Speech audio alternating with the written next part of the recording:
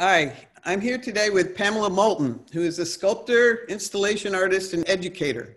And she's going to talk a little bit about what she does for work and how it ties into the Bigelow Project. Great. Hello, I'm Pamela, and I'm very honored to be part of the Gulf of Maine Eco Arts Project at Bigelow Labs. I'm a community artist. My work process is I usually will take a material and I will figure out how to tame a certain material with a goal in mind. The goal, whenever possible, trying to communicate something about how we are harming nature. That's a lot of times I'll work with materials that are dangerous and are man-made, and I'll take these materials like plastics is a good example, which are terrible for our environment, and I'll take the plastics and I'll make them look like organic seashells. I will then take these small samples into my community, wherever I'm living, take them into the schools. I work with the elderly, so I take my projects into the elderly facilities.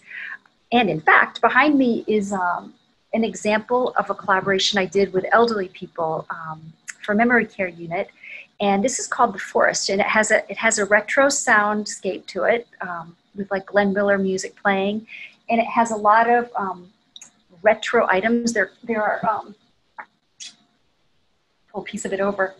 Like here we have these are some spools of thread covered with rhinestones and some curlers. I've got some curlers there. I've got some shoes. I've got, oh, here's a piece.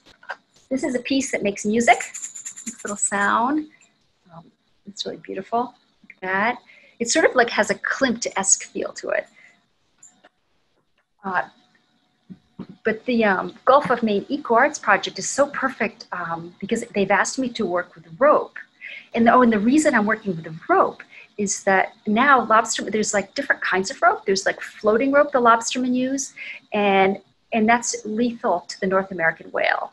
They get all tangled up in it, and it's just such a danger. So they're restricting the amount of this floating rope that lobstermen can use. So I'm reaching out to my friends up in northern Maine who are lobstermen, trying to collect their rope, trying to look at the different colors I can find, see what's going to work. And so depending on what this giant whale is going to look like, the colors of the birds, I'll have to design something that works with everything. So it's really working with other artists is like putting a live puzzle together and figuring it out. So it's a great adventure, and we're just at the beginning of it. So thank you so much for inviting me to be a part of this.